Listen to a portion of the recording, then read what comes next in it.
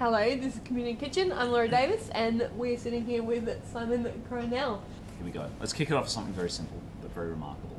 Slow building of suspense. Holy crap, my thumb is totally coming off.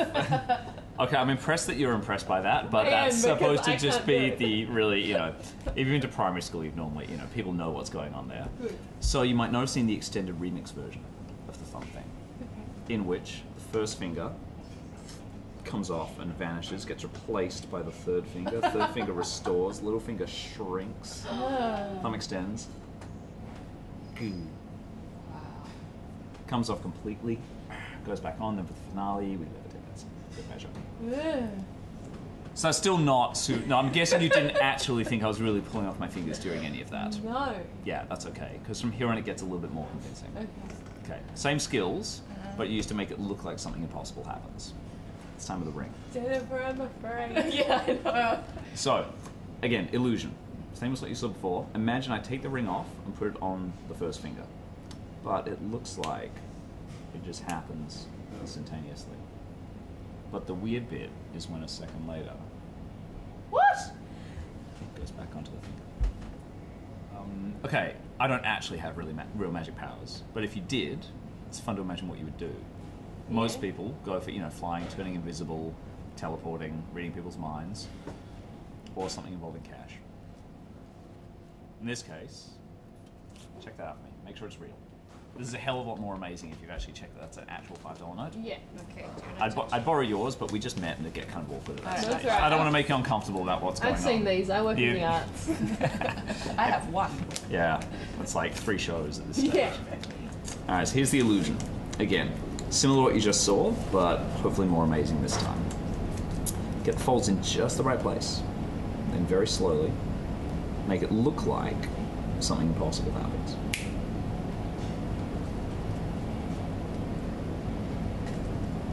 Oh, wow. He's not a comedian. No, he's not. There's Where 10 did you shows get right that? there. I know, these are unfamiliar objects to anyone in the arts.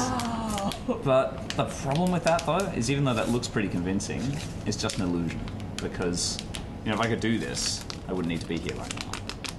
So sadly, it only lasts about 30 seconds before the illusion fades. Apparently empty hands. Back to that 5. I don't like Oh, that's okay. the They other actually way. just freaked out. I wasn't ready for this.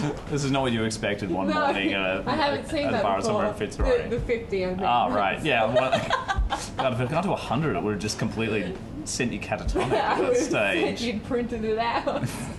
Do you do internet bank transfers? So, obviously, like I said, that's an illusion. You know, if I could actually do that, we'd all be in a much better situation. But you can't, but you can apply the same skills to something that is actually useful to manipulate, such as something else you might not have seen. Crown poker chips. No. Check them out anyway. I mean, even if you don't actually recognise these high denominations, These look that's a 5, genuine. a 25, and a 100 They're chip. quite heavy, aren't they? Yeah, They no, are. like they make them solid and hardcore.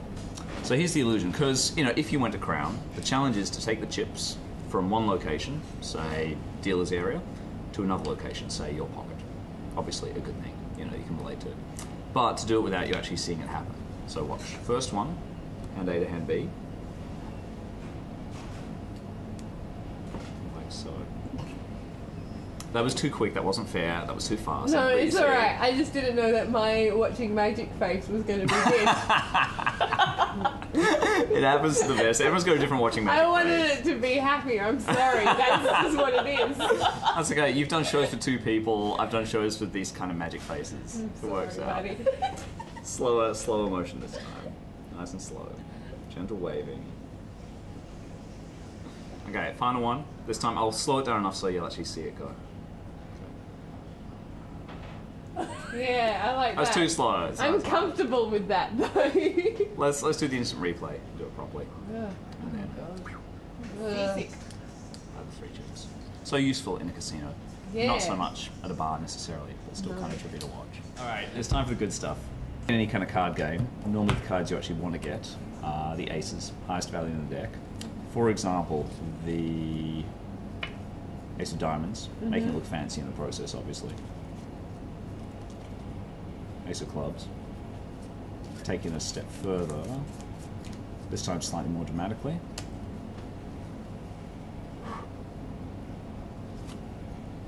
I'm always glad when that actually works out. And the final one, any bets on what's coming next? Another card. Oh, not the Ace of Spades. That's okay. Backup plan is... Ah! Oh. So that's a good start, but that's just the warm-up. You know, it's kind of cool. There's aces and stuff. But let's take it a step further with... actually, Jennifer, do you have a favourite card in the deck? Or if you don't, just pick one for the sake of this. Do I touch it? Name it. Total freedom of choice. You're in charge. Okay. 3 with a heart on it. So the 3 of hearts in conventional terminology. I don't know that language, but sure. Oh, that works fine. 3 of hearts is good. So with that 3 of hearts, I'm going to show you 6 apparently impossible things in just 2 minutes with the 3 of hearts. It's going to be pretty wild. It's quite a pitch. I know, right? Okay. It was in the deck. You can see it.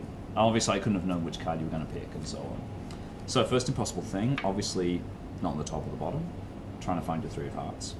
First impossible thing, it appears on top of the deck. Yeah. That's a good start. That's only one. Let me show you again. Slow motion replay. Down near the bottom.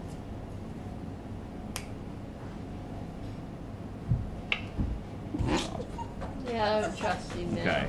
Step further. That's 2. We're a third of the way through. Nice and slowly this time. 3 of hearts. Okay. In the middle of the middle. You can't get any more in the middle than that. On the table. Over there. Okay, that's pretty trippy, so we're going to take a time out. We're halfway through, and let me level with you. Having a drink is wise at this point. What's going on is obviously, you're intelligent people. You know that I have to be somehow taking the card out of the deck and getting it back to the top. The snap and the wave thing is BS. That doesn't actually do anything. It just distracts you from what's actually going on. You're a tricky man. Because, yeah, obviously I have to sneak it out and get it to the top. The reason why you don't see it is it happens before you think it does. Way before that whole snap wave thing. Think about it. The 3 of hearts could actually be on the top of the deck right now. Like, I could have switched that for a decoy card while we were talking and you wouldn't know because all the backs are the same.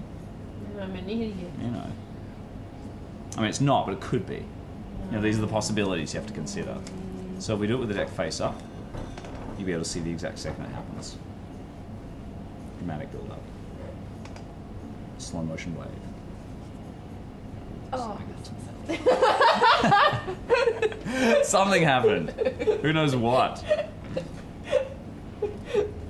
That was number 4. And then where it gets interesting is, say you do all the fancy sleight of hand and all the manipulations and all this kind of crazy stuff, and you do the snap and the wave, and you get, oh, the wrong card.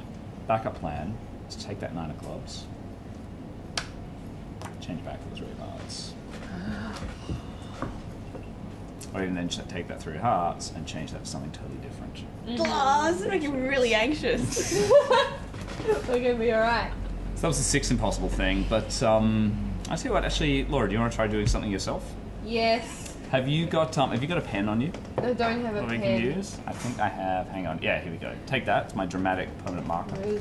Stick very I want you to dramatic. pretend that that's a magic wand. It's not. That'd be silly. But, you know, play along for a second. Okay. Take the wand, wave it over the deck. Say the magic words of your choice. Wizslangerer. I like it. While I try and find your 3 of hearts. There we go. Okay. And... Oh my god. Oh, now I feel responsible. I feel dirty. Where'd the cards go? your 3 of hearts. And done. That's pretty great. That's Can pretty you great. wave that over my credit card debt? The credit card debt's intangible. How does she actually look over Oh, located? it's tangible. It's in here. That was probably fun, and thank you. And I'm sorry we were so reticent with what was happening. It's fine. It's a tense situation. It can be confronting and challenging.